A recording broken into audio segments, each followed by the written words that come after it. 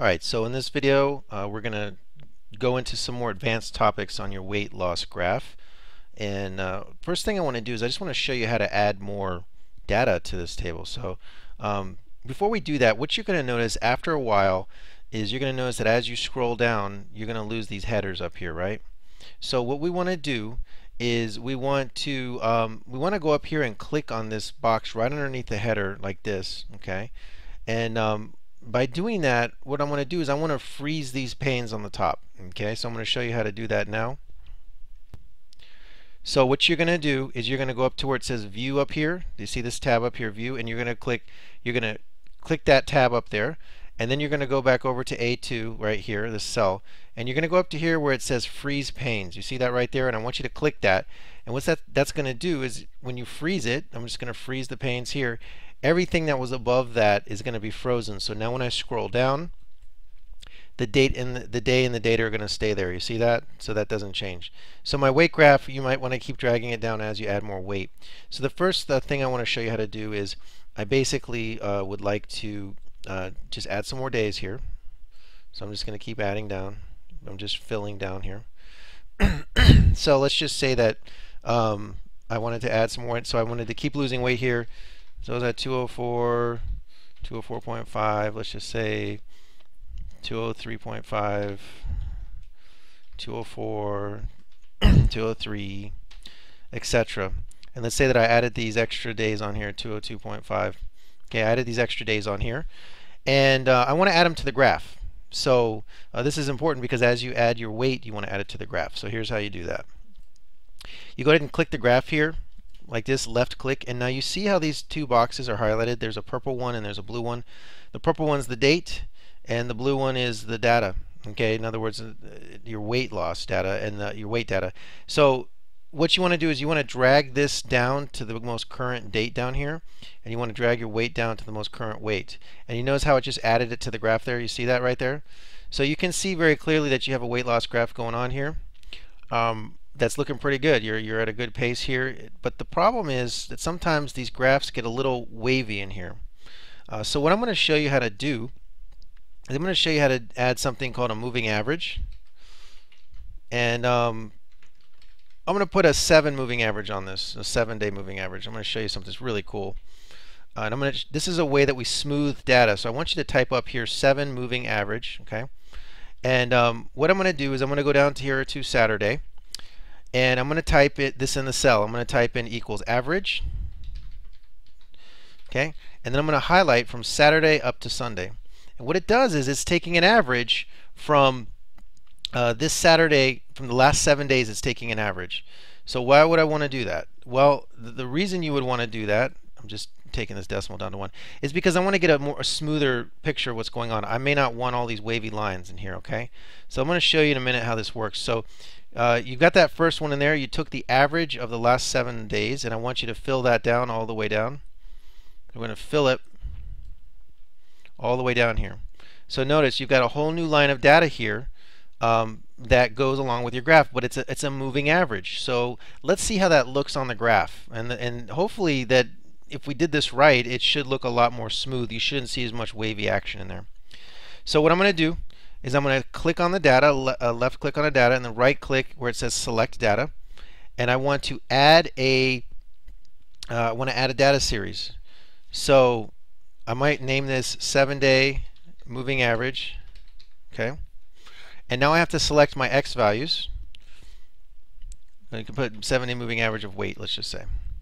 And then I can select the X values here, so I can come over here and I'm going to select these values here for my X, okay?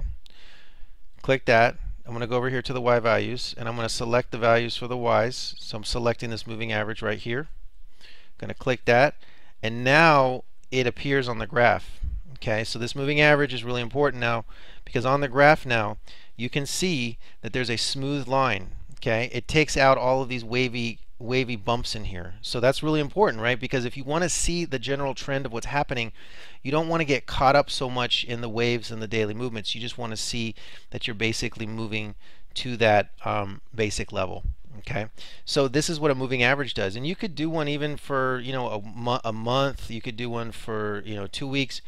Typically, it's a good indicator to look at, because if your 7-day moving average is down to a certain weight, that you know that the average over the last 7 days was at that weight. So that's important.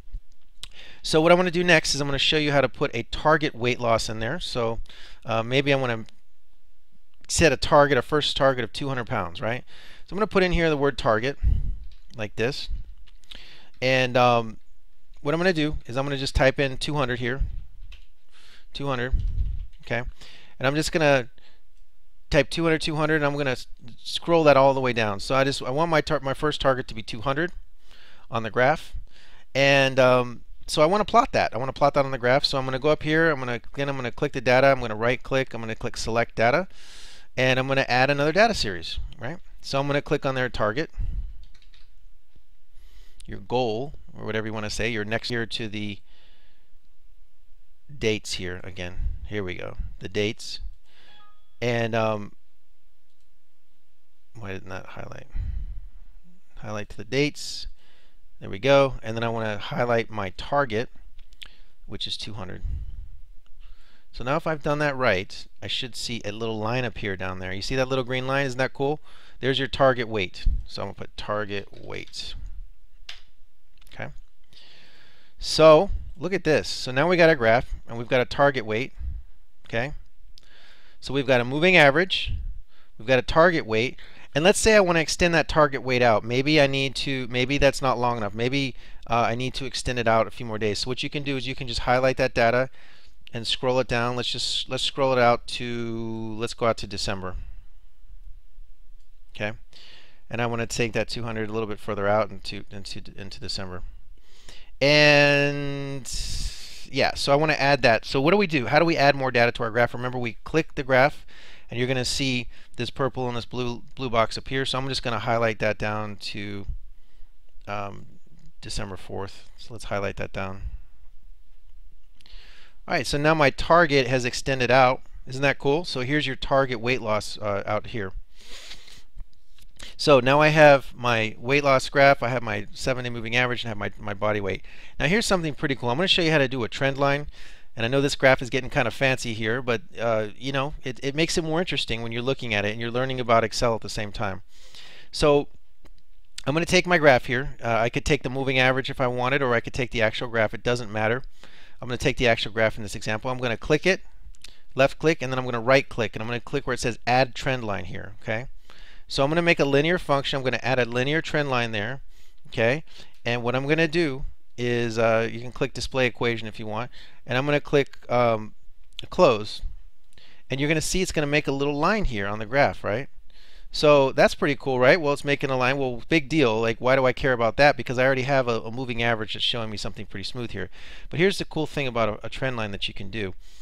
Go back here to the trend line, click it, and then right click and click format trend line. What I want to do now is I know I clicked linear, but I want to forecast that forward. I want to go forward like 50 days, let's just say, at that same rate.